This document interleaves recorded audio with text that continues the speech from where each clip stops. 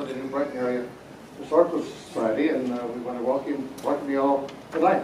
We've got quite a program planned, so plus we've got to take care of some of our own annual housekeeping work, like election of officers and things like that. So I want to mention that I think Jim Neville handed out some tickets for a raffle later, and so that'll be announced later on. And we've got some jam that one of our board members, Mary Bird, made rhubarb jam and strawberry jam. It's fresh made, and it's absolutely delicious.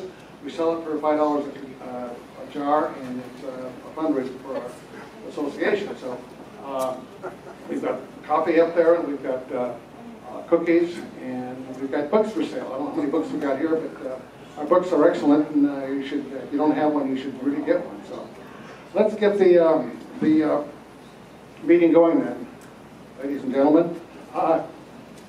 The first thing we do is approve our minutes from the previous year's annual meeting, and I think they've been passed out to the board members, not everyone. Joyce Collins is our secretary, and she prepared the minutes, and I read them, and the board members read them. And do we have a motion to accept them? Want to approve? All in favor? Aye. Aye. Okay, thank you. Wayne Searles is our treasurer, and he's got a treasury report he's going to give. He had it on the screen, but apparently we can't find it, so technical difficulties. A live proof screen. Yeah, Wayne.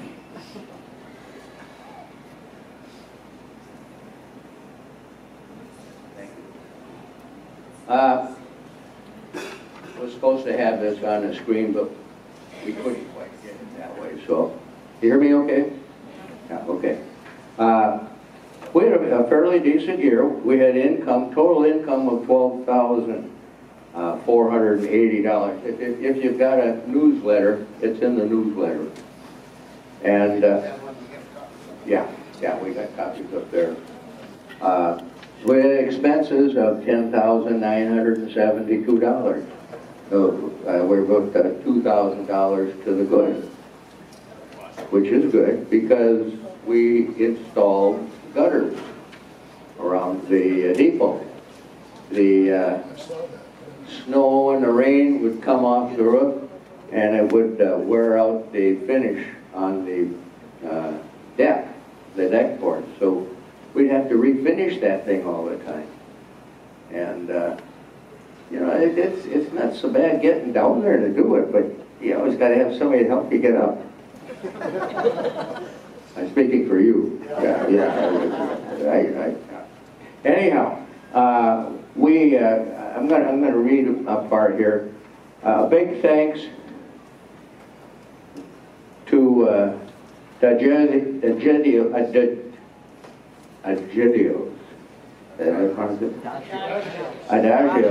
and the New Brighton Lions Club, who at their chili cook-off last October designated funds to go to the New Brighton Area Historical Society.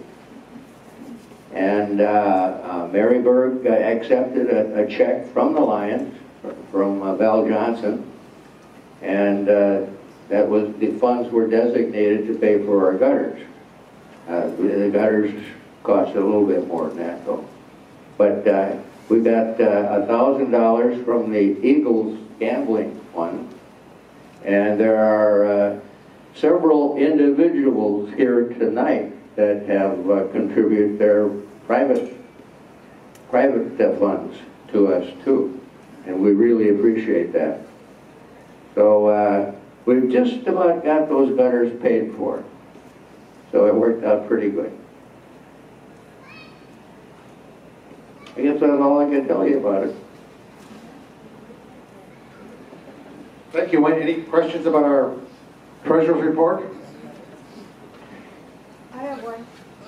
Mary? How much is left on the gutters if we have a kind donator? How much do we have left to raise for our gutters? Around $2,000. Okay, thank you. In case somebody Need a pen? I didn't bring my checkbook tonight, but I'll keep it in mind for. Ron probably go get it. Okay? Thank you.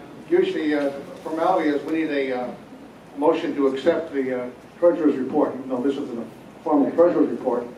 Do we have that motion? I accept. Okay, all in favor? Second? All in favor? Aye. Opposed?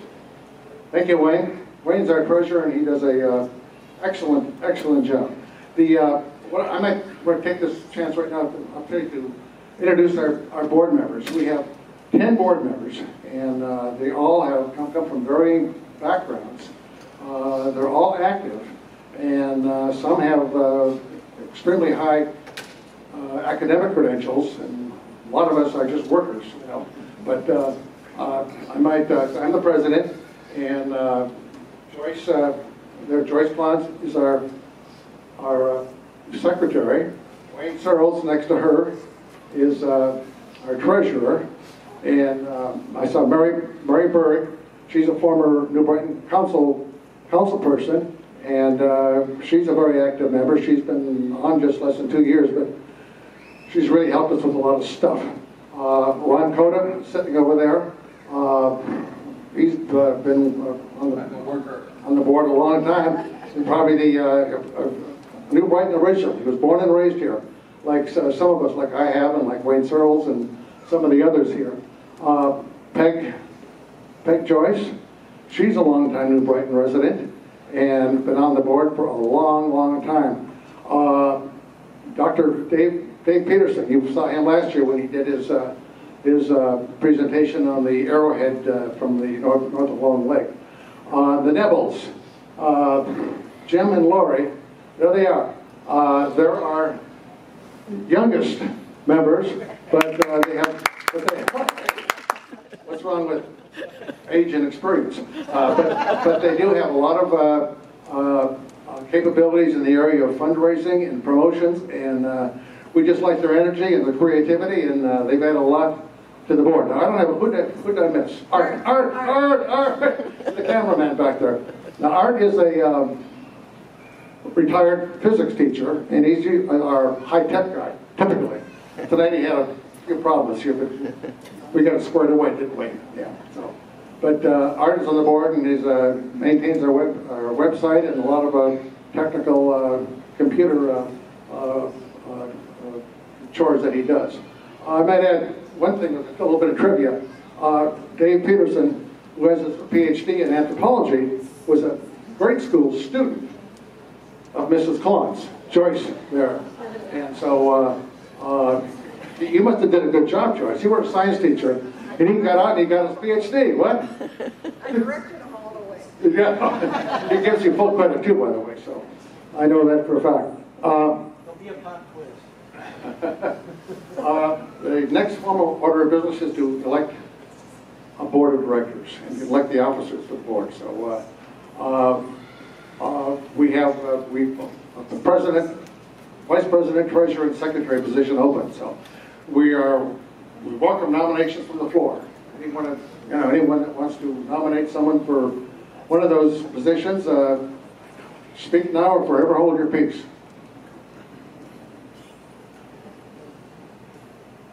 Okay, is that enough peace? I'm up again for president. Joyce, you agreed to run for secretary again, and I might say, Joyce, just if some of you don't know, she is actually one of the co-founders of the entire New Brighton Area Historical Society, and she's hanging on.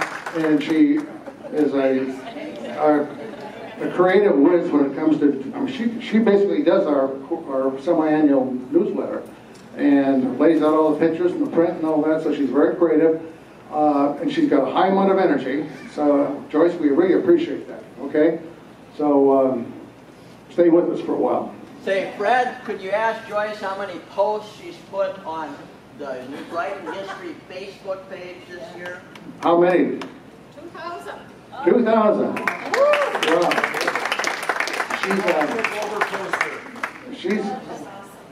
Where do you get your energy, Joyce? You know? I don't know, so. Anyway, Dave Peterson, you're going to stay on the board, but you decided you can't accommodate the position of vice president, so you're going to step aside this year, and I believe Jim Neville was going to volunteer to take your spot. You volunteered me. Well, you've been, I think that's the way it works. you have been in the Army, you know how you volunteer. So, anyway, and that's it. Wayne is going to be treasurer, and we need votes to elect these officers. So, I move to accept the nominees. the slate of nominees, you move to accept. Do you have a second? I second. Okay, all in favor? Aye. Opposed? Okay, congratulations, officers. I think you've all got most of you got the newsletter. We basically kicked off the season with our rhubarb festival, but before that we have a cleanup on May 20th, and we like to have volunteers come up to the depot, and there's a lot of yard stuff that's got to be cleaned up. There's got windows to wash, we've got dusting to do, and toilets to clean, and basically get everything ready. We shut it totally down in the wintertime, so get everything ready for the spring season, because 10 days later or so, we've got the rhubarb pole.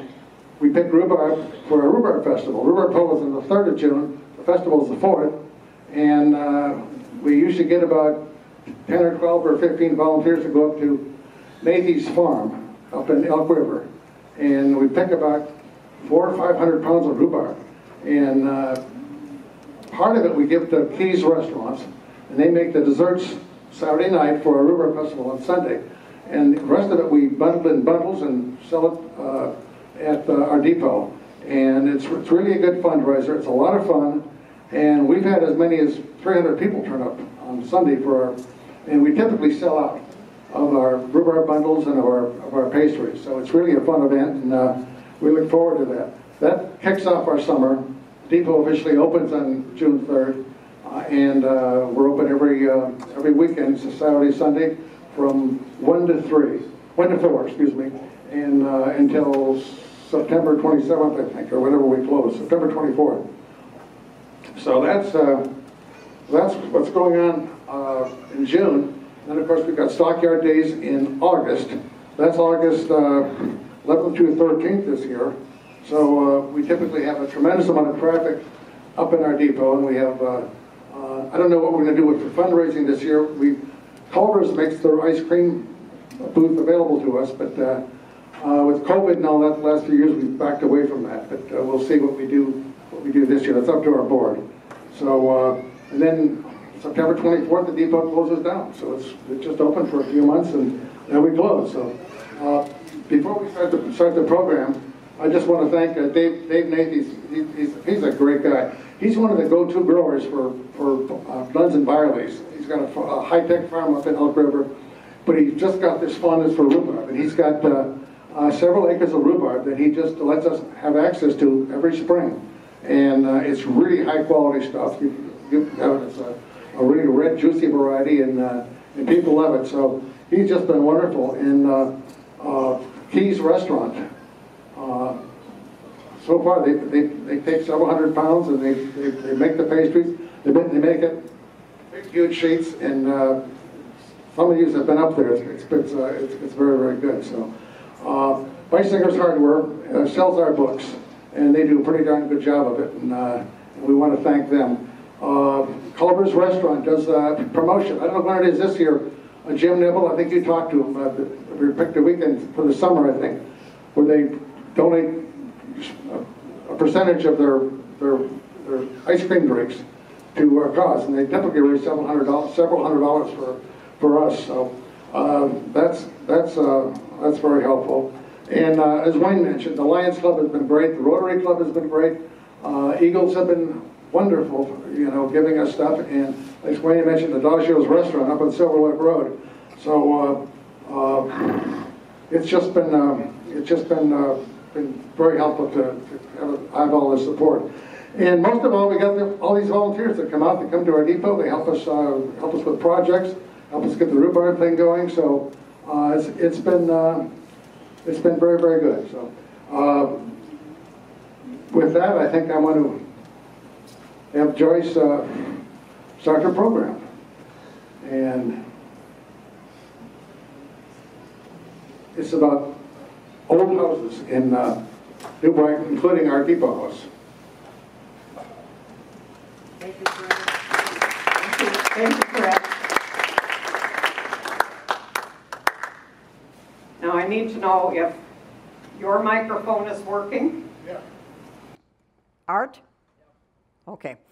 All right, so this program intends to show early New Brighton area homes and homesteads. We'll show you the house as it was, prevent some history, and then as it looks now. However, we could not cover all the old homes in New Brighton, but in the New Brighton area, but we'll cover a lot. But the Foss house is the one that is the most known to us, and I'd like to introduce our Foss house owners right now, Kathy and Dave Brewer, who own the Foss house. And then I will read to you this. The Peter Foss house is located at 321 Silver Lake Road, just east of Silver Lake, and was designed and built around 1892 to 1894. The picturesque home is still standing.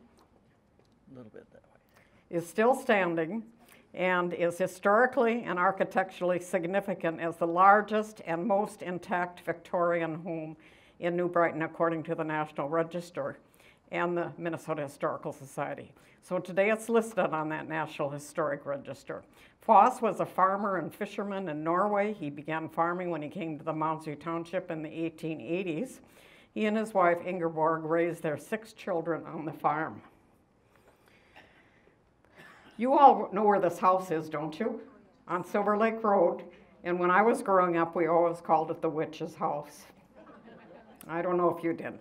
But the land on which the Foss house stands was previously farmed by the Bowers family, who settled at the Silver Lake site at least as early as 1874. Josephine Bowers, a widow, sold the land on which the house stands to Peter and Ingeborg Foss. The house was built in those years, 1892 to 1894. The family moved into the house in 1894, and in 1944, Peter Foss divided his properties amongst his family, giving the house and 10 acres to his daughter, Esther Swanson. Here's a picture of how it looked in 1980, which was the year that the Historical Society was formed. And there's a side view of it. And here's the Foss house today. And this comes directly from a Christmas card that Dave and Kathy sent me. Isn't it charming? I just love this picture. Then there's the Swan and Hannah Swanson house. The Swanson Dairy Farm was located at 578 Silver Lake Road. The farm was established around 1900 by Swan and Hannah. They sold raw milk directly to customers on routes in northeast Minneapolis. The farmhouse was built in 1914. The previous house was then turned into a garage, as seen on the left. And after Swan died, Hannah and her children, Jelmer, Ernest, Anton, and Hilma ran the farm. And Anton Swanson married Esther Foss in 1926, thus the connection to the Foss family. This house still stands. Do you know where it is? It's right on Silver Lake Road and 5th Street. And it sits back a little bit, and it has trees now in front of it. But there is how it looked in 1980, and there's how it looks today, and it's home to Burkhart Plumbing today. It's a remarkably beautiful house, still in great shape from when it was built. And in the late 1920s, Sears Roebuck and Company offered homes via catalog. This one looks somewhat like the Swanson house, if I go back to that, right? But I doubt that they used this service. But many homeowners took advantage of having their home provided by Sears. And here, craftsman-style homes were very popular during the 1920s and 30s. You may have seen homes like that in our area. Now we're going to move into the Arden Hills area. Charles and Aurelia Perry. They were the first residents of Moundsview Township in 1849. The homestead was on the western shore of Lake Johanna where Charles grew potatoes. Charles and Aurelia raised 13 children there. This home was built in 1871 and the photo was taken sometime in the 1900s. Part of this house is still standing and until the past years had been occupied by a great-granddaughter of Charles and Aurelia, and she's here tonight. There they are. Clark and Ida Ann Adair. The Perry home today sits kitty-corner from Lake Johanna Beach. Charles Perry was the son of Mary Ann Borkin and Abraham Perry, who were early settlers of St. Paul, who were among the settlers of the Selkirk colony in Canada in the early 1820s. Aurelia was the daughter of Francois Latender and Jean-Baptiste Morissette of Quebec. Charles Perry operated their popular bathing and picnic beach at Lake Johanna, which son William took over at Charles' death. Charles Perry spent the last 55 years of his life at his place on Lake Johanna. When he died at age 88 in 1904, he was then the oldest settler in Ramsey County and had lived continuously in Minnesota for 78 years. So guess what? The house is still standing. I talked to the Perry cousins, and they tell me it is now an Airbnb. So I went to the site, and here is what the home looks like today as an Airbnb. Now, the Perry family, or Clark and Ida Ann, sold it to a neighbor who rented it out for a while, and we're not sure whether that person is running the Airbnb or somebody else has taken it. He does. He died, and from what I understand, left it to his renter. So whether she still owns it or she sold it, that I have no idea. So you can go and stay in one of the oldest homes in the New Brighton area. This is the home where William II and Otelia Devine lived. This house still stands on 664 10th Street in New Brighton. His father, William Devine I, and wife Florence Lillian owned the Devine Hill in downtown New Brighton. Do you remember seeing this house? It's by the railroad tracks. And that's the view of it in the 1960s, and that's how it looks today. You recognize it? I happen to live in the house right next door to that. My parents rented the house next door to the Devine house at the time. And there was a little trailer home in the middle, and we used to babysit there as well. Gospel Ridge of New Brighton. Many of the early homes in New Brighton on 3rd, 4th, and 5th Avenue earned the name Gospel Ridge. The name came from the heavy involvement of activities related to the New Brighton Congregational Church on 5th Avenue. Here's an early photo of a residential street, 4th Avenue and 7th Street, in the old Gospel Hill area of the early village. Notice the dirt streets. Here's the Charles and Murdy May Espinette house. This house belonged to Charles and Murdy May at 678 4th Avenue. Charles Espinette was the agent at the Stockyards Depot, which he operated ever since coming to the young village in 1897 until his retirement in 1938 when the station was closed. The house was later known as the Jandel House, where inventor William James operated his telephone and electricity equipment. The house still stands. The Espinette home in 1980, which was once owned by Winfried and Miriam Clausen, my parents, that's the house I grew up in. And that's how it looks today. It still stands. It's gotta be 1890s. This was the second home of the Espinette family. It was built in 1925, and the home still stands at 447 6th Street, across the street from the former First Congregational Church of New Brighton. And this is how the home looks today. It's just amazing to me how these homes look so much like they did when they were built, and they were obviously built very well because they've lasted. Here is the Amy and Amelia Dupre house. This is located right next door to my house at 672 4th Avenue. Amy and Amelia were the parents of Gladys Devine Walbon, and they rented the house. Later it was owned by Roy and Elsie Chuck, then by the Newham family. And we have a Chuck gal here today. Raise your hand. Did you grow up in that house? Nope, that would have been my grandparents. Okay, okay. And the home looks the same today, doesn't it? Here's the home located at 703 4th Avenue, the Roy and Helen Kaczynski house. It was also lived in by the Stanislavski family. Now, is that correct? Am I saying that correct? Yes. Okay. All right, there's the home today. Now, many of these home pictures from today came from Google Street View. The other ones, I just drove and took the pictures myself with everybody watching. Who is this lady taking pictures of our house? This home still stands. This is the John DeMars home, located at 681 5th Avenue. It was owned by John DeMars, who was the oldest of 24 children born to Candile and Adeline Lemlin. He was the brother of Ida, Mrs. William Perry. The original St. John the Baptist Church was located just to the north, and this photo was loaned by DeMars' granddaughter. And look how much it looks like today. Preserved nicely. I grew up right behind the alley from this home, and my dear friend Joanne Prickett lived in that DeMars house growing up as well. Yes? Say that again? DeMars' granddaughter. Who donated the picture? Do you know the name? Who donated the picture? Ethel Rayberger.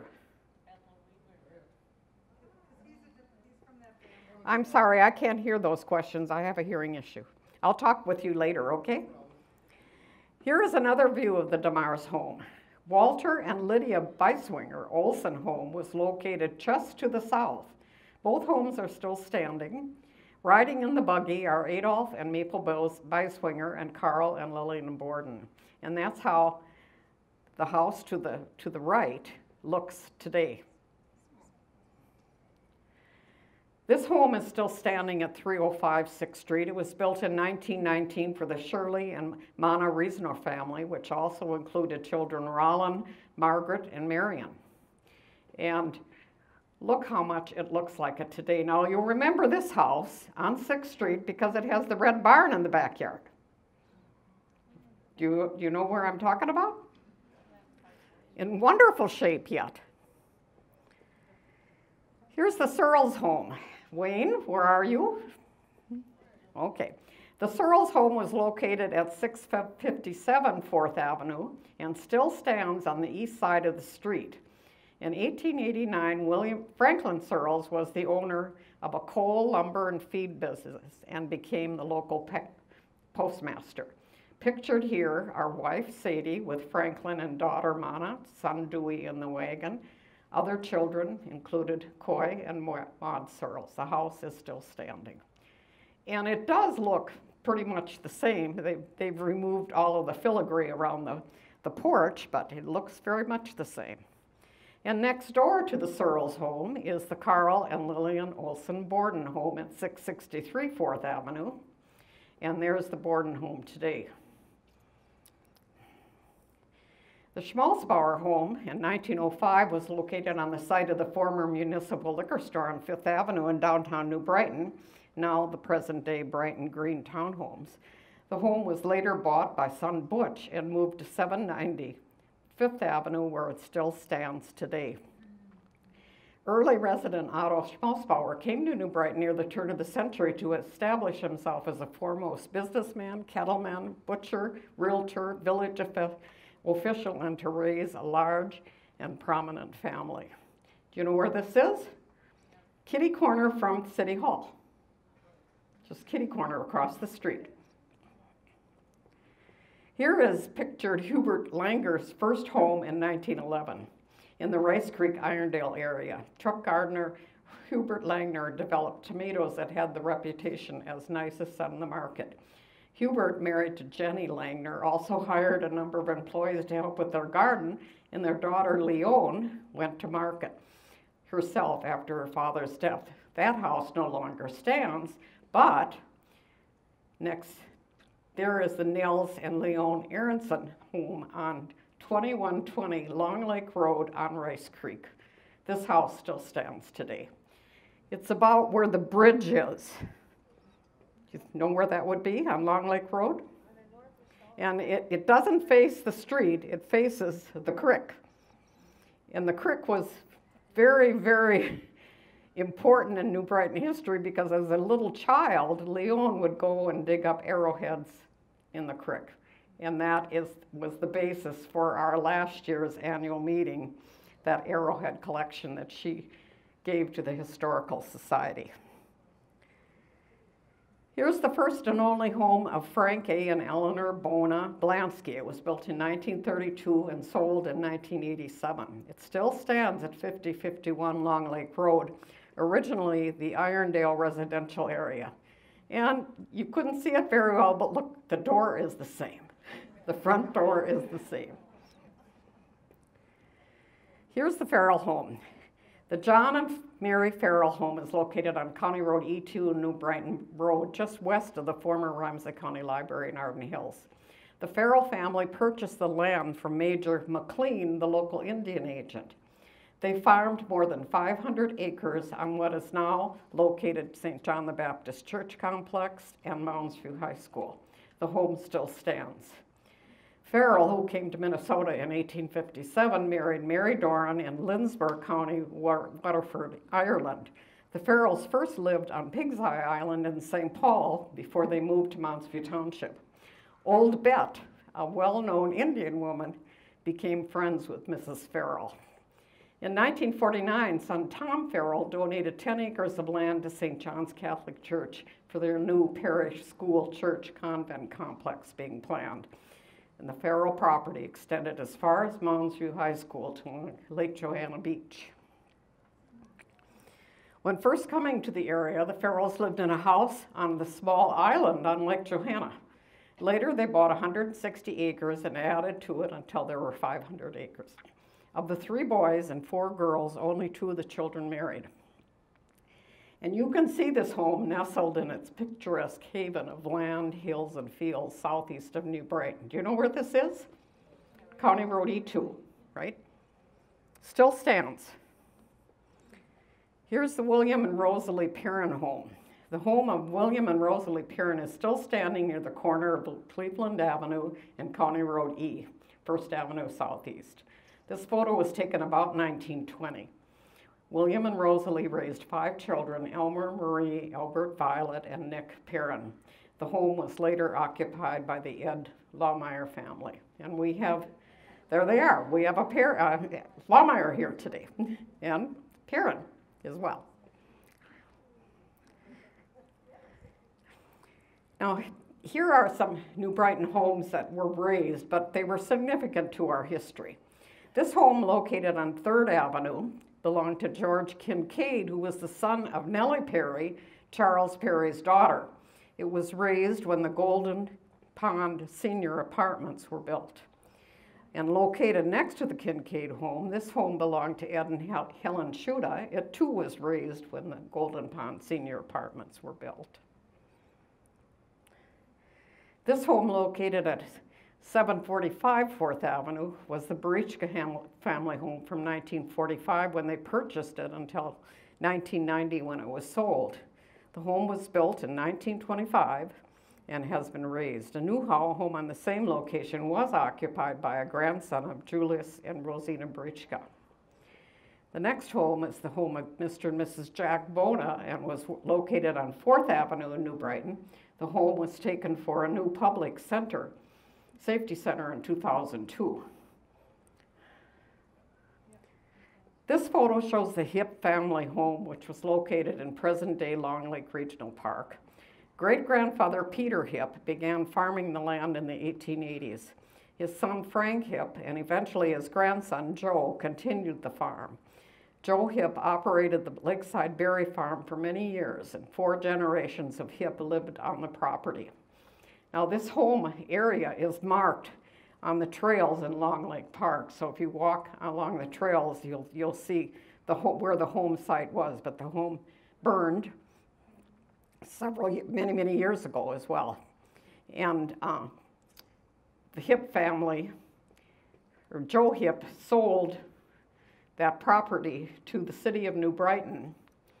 And the story was that $1 million worth of rhubarb and strawberry plants were moved to Elk River, which is the same rhubarb we get for the Rhubarb Fest. Okay. This home was later called the Orchard House, as an apple orchard grew next door on Fifth Avenue. In later years, it was owned by Otto Schmalzbauer. Other owners included the Stenina family. People in the front are not identified. There. Please write on the back of your photos, because I have run into many issues of not knowing dates or people. Here's the family home of Jacob and Teresa Lear. The home was located on the north side of 10th Street, near where the Long Lake Estates apartments are now located. It was torn down in 1987. And this is a photo of the rear of the Paul and Catherine Blansky home, located at 669 6th Street. It was demolished in 1969. Standing in front is Francis Blansky Johnson. Shown here was the homestead of Felix and Mary Slatoski, who came to New Brighton in 1904 and homesteaded 40 acres along Long Lake Road near today's 14th Street. Mr. Slatoski acquired 60 additional acres in today's golf course area. The farm was chiefly a dairy operation. Now, outside of New Brighton, all of these homes have been razed, but this was the homestead of David Lutz, located on County Road I and Long Lake Road. There was a family, David, Cecilia, Marion, Miles, and Gladys Lutz, and Mrs. Troseth. The home is no longer there, but the original photo was loaned by Gladys Lutz Hagelin, daughter of David and Celia Lutz. Many of you probably remember the Hagelin family in New Brighton. Here's the Josephine and Paul Walduck homestead. I won't read everybody it's on there, but the homestead was later sold to Otto Schmalzbauer. It was located on Highway 8 in Mounds View and was later taken for the arsenal construction. And next to it is the photo of the John and Clara Pletcher homestead in 1920. John began Pletcher's greenhouses on Old Highway 8 in 1920. The home is no longer standing, but all of us have been to our beloved Pletchers, haven't we?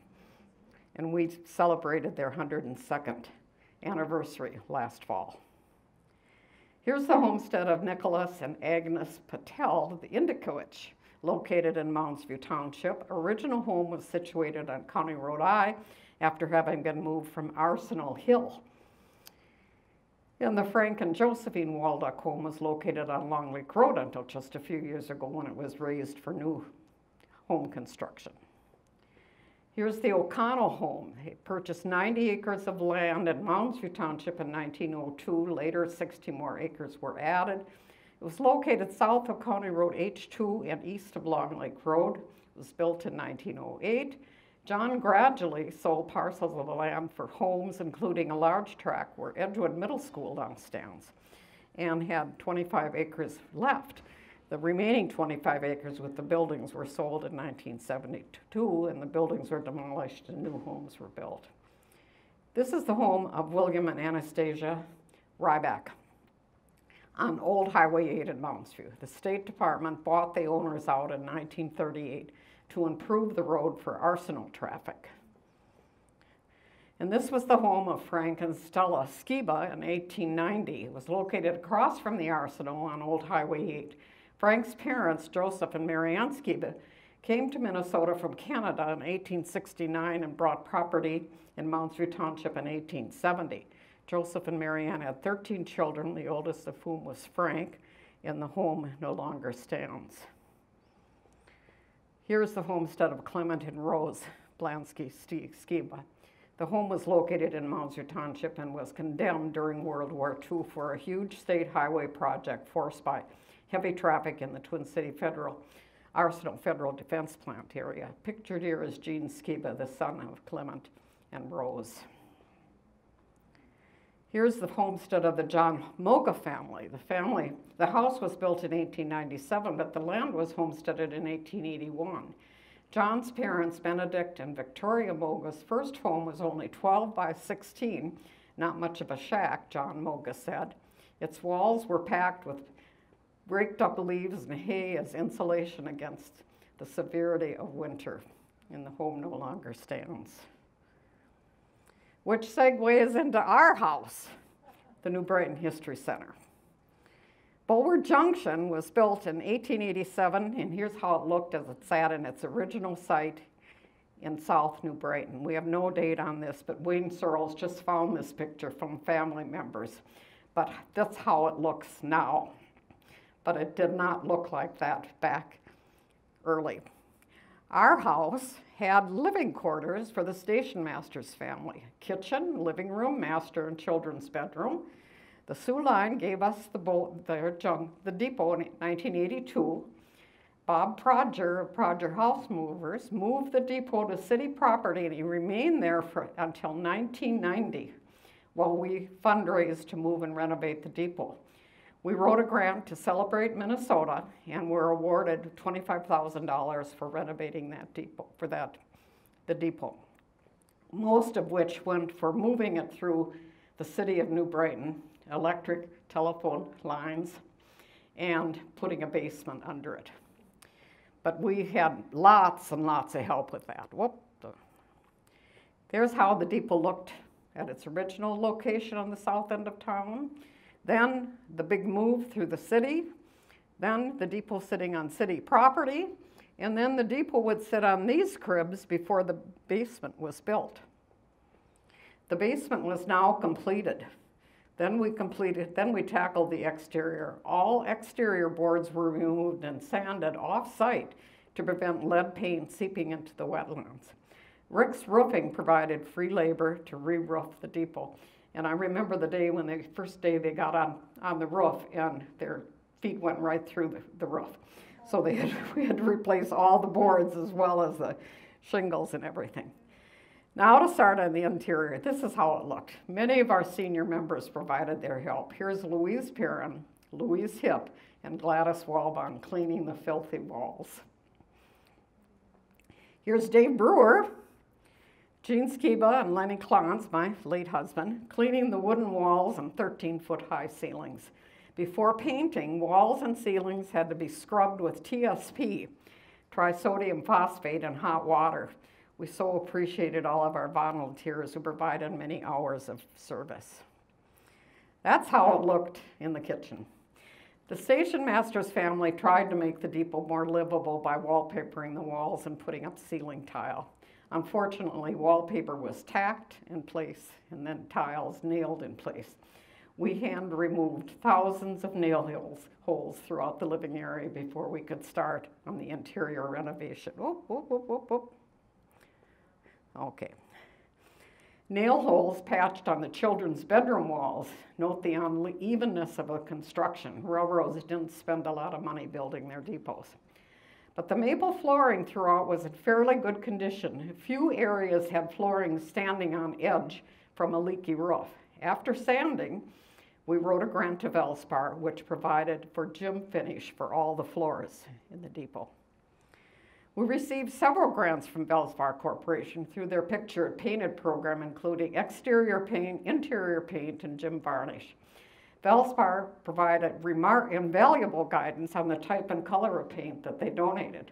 The Society received 2 awards from Valspar for documentation on the exterior and interior renovation. We had to do that as part of the grant. All of the windows were broken when we received the depots. We had to reglaze new glass, courtesy of Spicewinger's Hardware. The 2 chimneys were taken down before moving the depot as they were dangerous. My husband rebuilt both with fabric, and they now look original. In 1994, the Society was bequeathed the railroad collections of former Ramsey County Sheriff Kermit Hedman and his wife, Eileen Hedman, the second female village clerk of New Brighton. The Hedmans lived on 5th Avenue, about where the New Brighton Public Safety Building is now. Here are some of the Hedman items on display. It was a wonderful collection. It took us forever to pick it all up, and we had to document every single piece we got. in order to get it from them. The Hedman collection numbered over 3,000 items from which we were able to add interesting display areas to our museum. However, we have never forgotten that we are a museum for the entire New Brighton area, not just a railroad museum. I forgot to finish that sentence, but finishing up the renovation, the city of New Brighton built our sidewalk and parking lot. As you can see, we needed help from many different groups. Sod was laid, trees were planted, and we were ready to open in 1995. 5 long years of renovation completed. Shown below is Mayor Bob Benke with Senator Steve Novak and me at the depot dedication. In 1992, Valspar Corporation wrote to statewide cities wanting to donate their caboose, which was located near the Metrodome. It was used as a break room for their employees. The city of New Brighton encouraged us to apply for it, so I wrote another grant, and we soon found we were one of 3 finalists, one being the Mall of America. The final criteria was how are we going to get the caboose to our property. Valspar named it La Caboose, and they stripped the interior, stripped it, and put paneling up. Williams Pipeline volunteered to build the rail siding for us, and what a job that was, but they had the equipment. Armstrong Crane moved the caboose from the main track to our siding. Armstrong performed the service gratis. I'll never forget that day because they came out and they had one large belt around the caboose. And as soon as they were ready to move it, they decided, nope, they had to go back and put 2 large belts around it. And then they swung it around, and we all said, it's that old adage, measure twice, cut once, because it fit. It fit on the track. Once the caboose was sited on the siding, it was time to repaint it. So Valspar Corporation provided the paint. Great Northern provided the decals for us, and Jerry and Dan Lawmeyer did all the painting. However, after painting, we found that Great Northern gave us the wrong number. It should be X271, not X265. We'll correct it the next time we paint. Valspar had stripped the interior and applied wood paneling to the walls, and in the fall of 2014, the Society began the renovation to return the caboose to its 1950s look. Paneling and wet insulation were removed. Interior steel walls were mitigated of mold. Car siding was installed on the walls and ceiling. New windows were built and constructed of bulletproof plexiglass donated by DeMars Signs. We forever were having kids throw rocks through the windows. And they have not since we have the plexiglass, bulletproof. Flooring was repaired, sanded, and varnished. Caboose furnishings were constructed. So here are some photos from before, during, and after the renovation, with completion in June 2016. Again, many contributed to the project. Burlington Northern Santa Fe Railway Foundation, Great Northern Historical Society, New Brighton Lions, Rotary, Sportsman's Club, as well as many individuals. We are not afraid to beg. We consulted with the Lake Superior Railroad Museum in Duluth on appropriate paint colors and furnishings.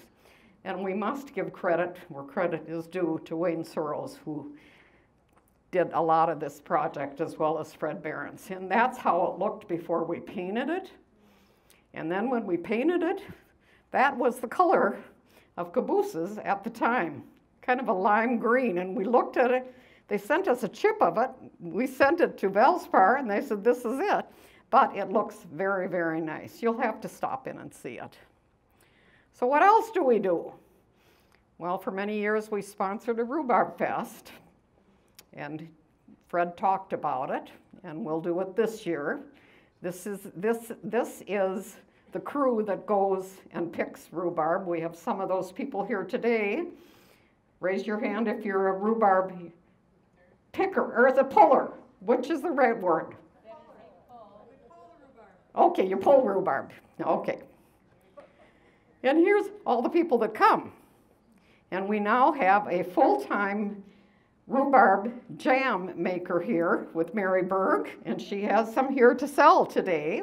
We sell cookbooks, we sell plants, we sell stocks.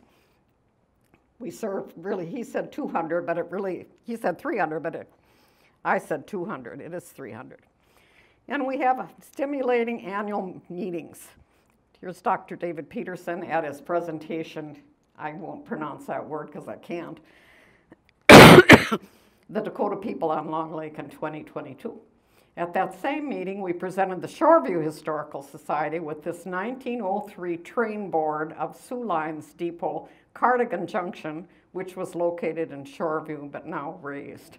We always would hope that our Shoreview Historical Society was able to have that. So we have a representative here today. Thank you for coming. Andy Urista, during his program on historical preservation in 2020, showing one of the 4 wagon wheels he rebuilt for our baggage cart on our deck. He also restored our mail cart, both shown before renovation was done. Andy, raise your hand.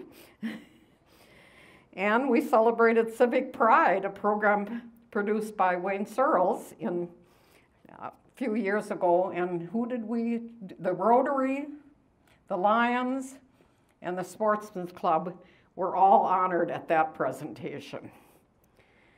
When ice castles came to Long Lake Park, the Society did a program called Ice Castles and Ice Harvesting on Long Lake. We featured photos and history of the St. Paul Winter Carnival ice castles, the ice castles in Long Lake Park in 2019, and how many local families earn their living cutting ice in Long Lake over the years. And we honored Pletcher's Greenhouses on their 102nd anniversary in October 2022. Top picture shows John and Glenn greeting each other at the program, and it was so tender because they had not seen each other. They both were in different nursing homes at the time, and that's the moment they greeted them. We had a cake for them, and then grandson Brian showed a little bit of the history. One of the things we wanted to know was, how do you know when to plant what? And they knew, he knew. And we had over 30 Pletcher family members come to that event. Plank engraving. Shortly after our deck surrounding the depot was built, we started selling engraved plank names. We now have engraved 672 planks with names of our donors.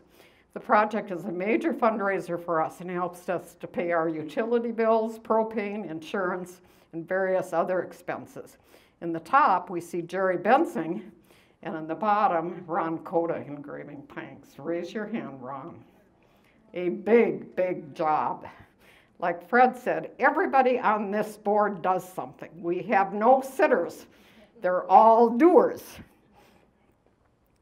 Photo collections. We have 5,000 photos from 191 donors, the majority of which have been scanned or copied. We maintain a Facebook page, New Brighton Area Historical Society. We've shared approximately 1,000 photos. That's up to 2,000 now.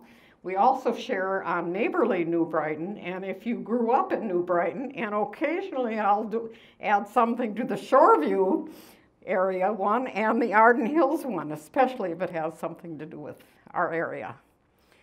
We have walking tours. We place tour signage in Long Lake Park marking the locations of the Lakeside Berry Farm, the stockyards, which were prominent in New Brighton in the 1890s, including the ice house locations, the railroad turntable, an engine house, the water tower, and the pump house. The walking tour starts on the west side of the beach, and here's the brochure that we hand out to our guests when they come. And we sell books. We have 4 books since 1980, 3 hardcover and 1 softcover. And you can buy those at Buy Swingers. They've been so loyal about letting us sell them there. Community Center, City Hall, at our History Center, and by mail. Stockyard Days.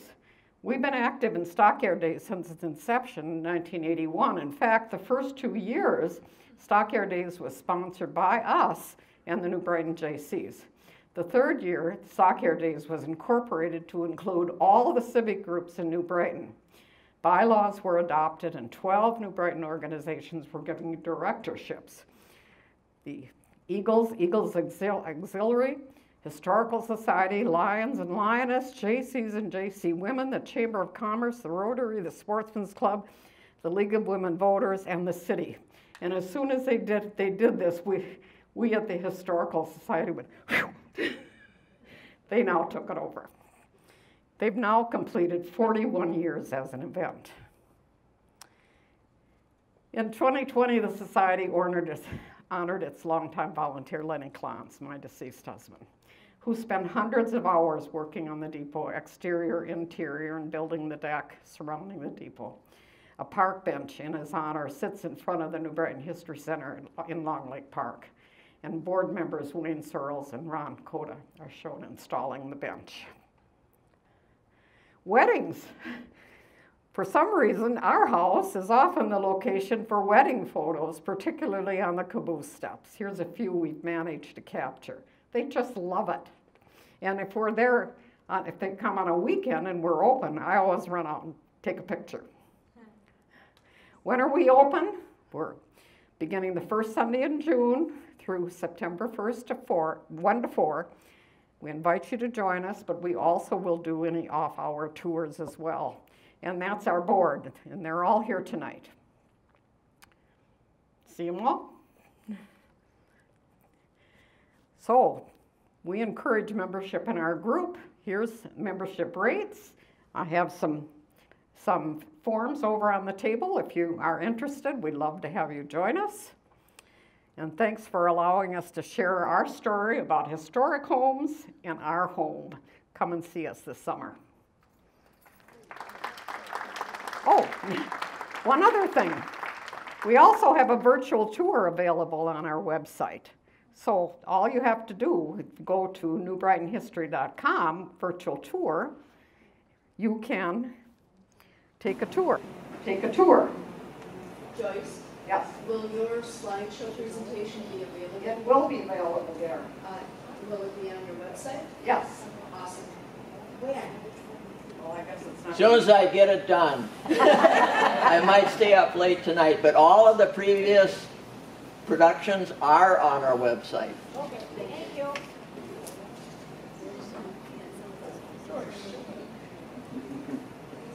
That was excellent. I learned something. I learned a lot. We went to grade school together and on to high school together. Graduated the same year, same time. She had higher grades than me. Didn't you? Anyway, that was wonderful. So comprehensive. My God.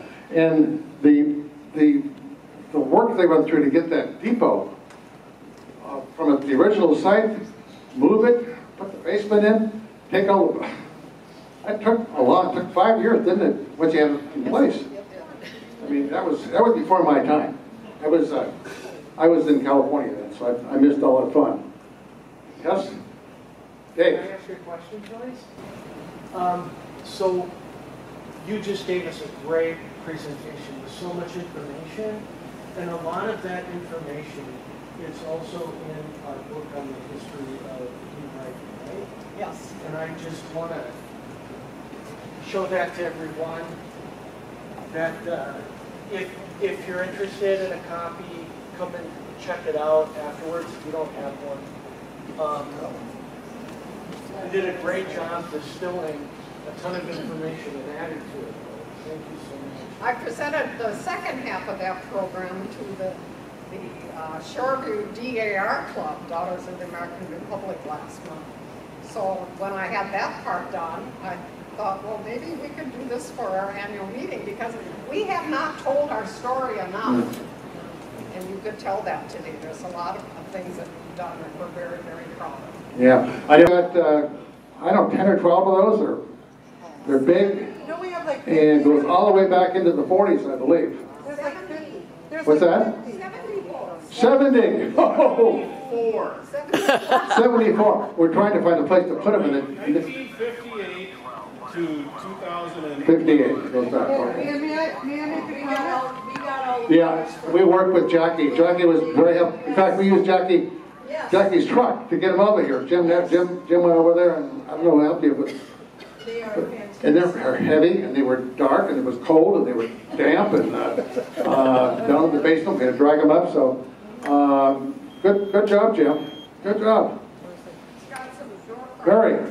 Before we move on from the books, this is the first time I've seen them because they got them while I wasn't here over the winter.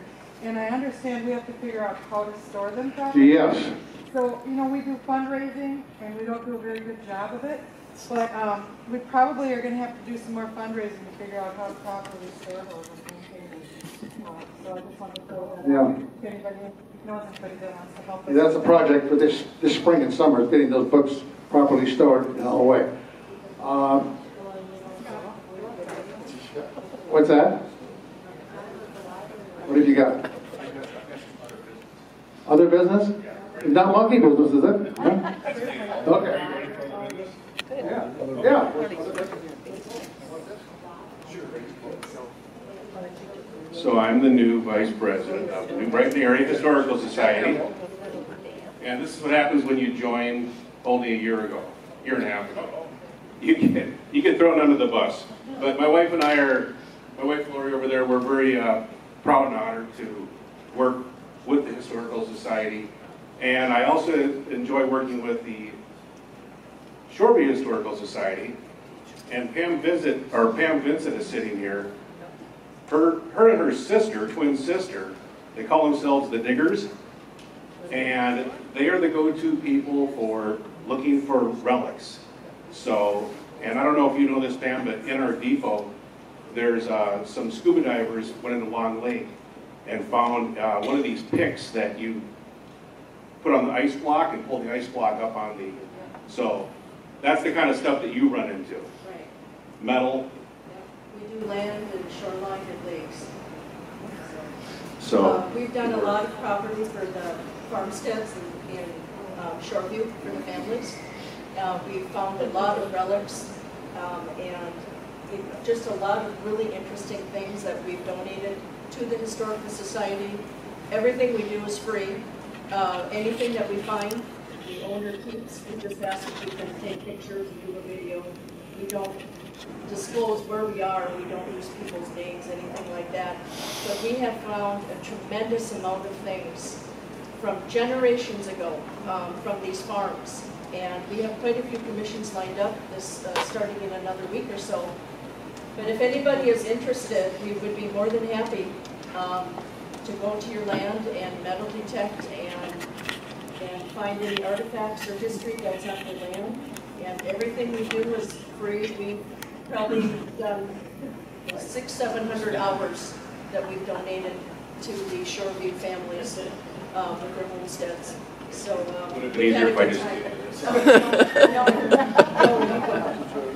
so anyway, it's really a lot of fun. We grew up in Shoreview. We grew up on Snail Lake. Our family was a heritage family last year for the Historical Society, and we're really involved. And so we want to also get involved here with New Brighton too, because we grew up here, and we're just really excited to see everything that you guys have done here with the train station, the caboose. Right now, what we're trying to do is we're trying to get a barn for our property at the Historical Society.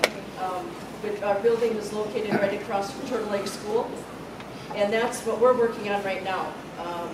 We don't have the space for a museum, and what we want to do is all the artifacts that we found and that people have donated, we want to turn this barn into our museum. So that's kind of our dream right now. So that's what we're hopefully working on, working with the city to make it happen. We have a barn that someone is willing to donate in Shoreview, and we're hoping that things can get worked out and we can get the barn moved to our property.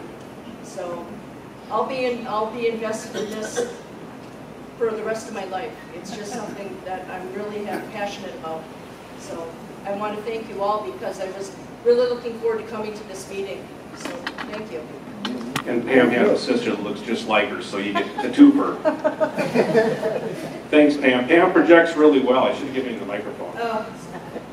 Pam, if you if you run across a bottle of whiskey or a bottle for whiskey bottled in New Brighton, would you think about donating one to us? Because I don't think we have one. I know most of you have been up. Most of you have been up at the depot, and it's very impressive. Like I said, we've had visitors from South Africa, Nepal, Sweden. I mean, it's in a high visibility area during the summertime with that road into the Long Lake Park, and so we get just lots of visitors, and it's really a pleasure to see them all come, and they're really quite dumbfounded when they see everything there and how it's put together and how it's curated. And that'd be our principal curator right over there. So it all came together. Now we're in the process of gradually evolving some of the exhibits, and a few new things coming in. It's where do you put the old stuff? So it's a constant process. But the board is hardworking, and we're getting it all done. So and you mentioned the books. If you haven't, in fact, Joyce Collins wrote 2 of the books, hardcover books, and did the snippet book as well, the 3rd. And then the other one is from Skybot, who, yes, Ron? Mentioned the Lily newspapers that we yesterday. Oh, yeah. I know, that's a big one. Jim Neville, you were over there. Lily newspapers went out of business, and they published the New Brighton Bulletin for 30 or 40 years. I remember that was it. Long story short, when they went out of business, they gave us all their old files. Every single paper is bound into a big, thick, we got like 10 or 12. Thank you, Jim, for all the work. Stand up, Jim. What's that? Yeah, there's one, he brought one. Yeah, we've got, I don't know, 10 or 12 of those. They're big, No, we have like and goes all the way back into the 40s, I believe. There's like 50. What's that? 70. Oh, 74. We're trying to find a place to put them in it. 1958 to 2008. 58 goes back. May Okay. I make a comment? We got all the Yeah, we worked with Jackie. Jackie was very helpful. In fact, we used Jackie's truck to get him over here. Jim went over there, and I don't know who helped you, but They are fantastic. and they were heavy, and they were dark, and it was cold, and they were damp, and down in the basement, we had to drag them up. So, good job, Jim. Good job. Very. Before we move on from the books, this is the first time I've seen them because they got them while I wasn't here over the winter. And I understand we have to figure out how to store them properly. Yes. So, we do fundraising, and we don't do a very good job of it. But we probably are going to have to do some more fundraising to figure out how to properly store those and maintain them. So I just wanted to throw that out. If anybody knows anybody that wants to help us. That's a project for this spring and summer, is getting those books properly. It'll be really nice for a collection. Are you serious, or are you Well, kidding? those are things people toss in their outhouse. Oh, No, I'm serious. Yeah. we have done so many privy digging, you would not believe the stuff that we have found. Because back then, people would self-medicate, and they would take their alcohol bottles and they would throw them down in the privy.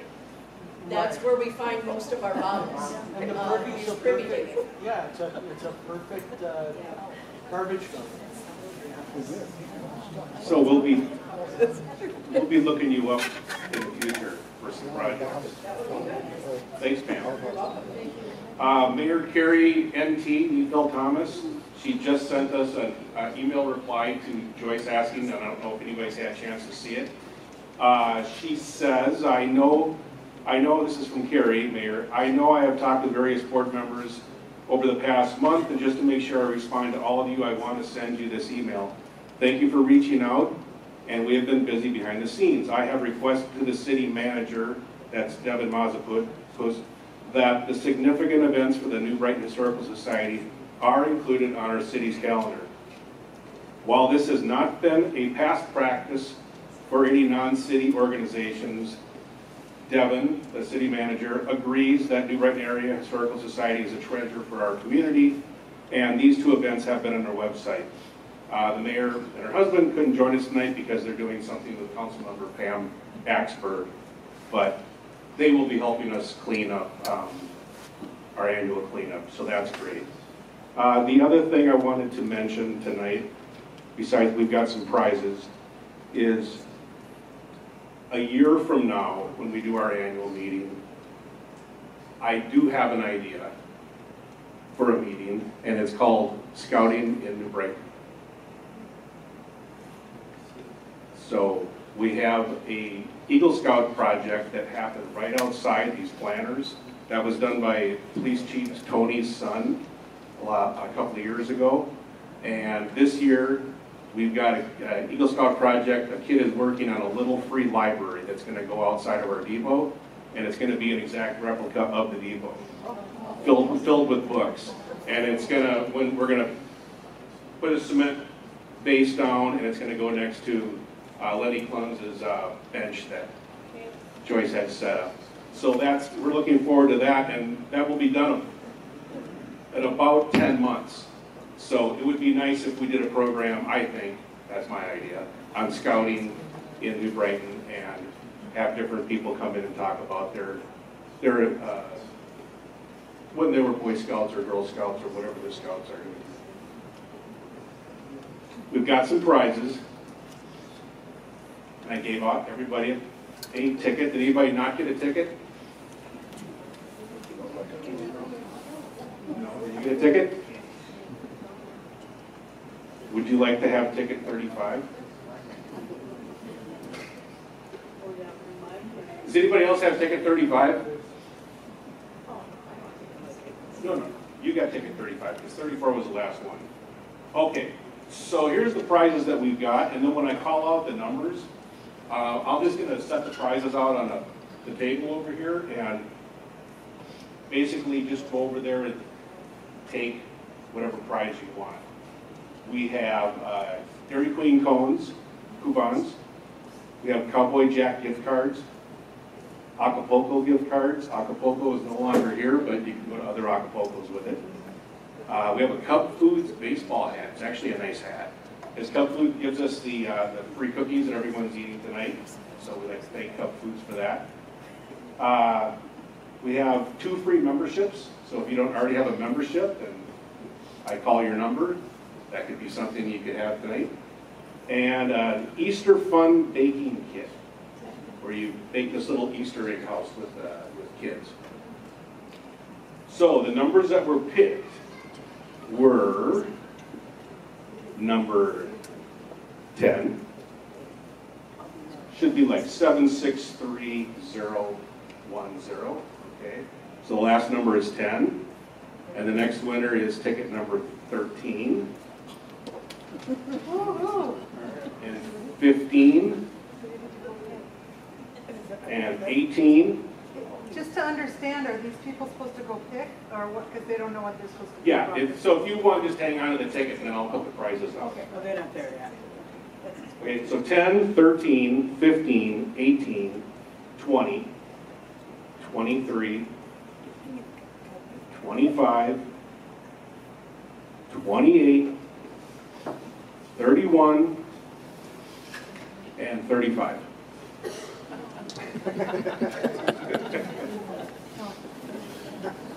Okay, and I'm going to give the mic back to Fred, because the meeting is still live. Yeah, sure. I think we're just about wrapped up here. Don't forget, we've got rhubarb jam over there that goes awfully fast during the summer, so you guys can have a preview of it here. I think it's $5 a container. Is that right, Mary? Sure. And it's a fundraiser, you know? The thing's about fundraising. So, any other questions? We thank you all for coming. And I guess this will officially Move to adjourn the adjourn. meeting. I move to adjourn. Thank you. Mary, what's that? I'll make a motion to adjourn. A motion to adjourn. Motion to adjourn. You got a second? We have a second? All in favor? Aye. Aye.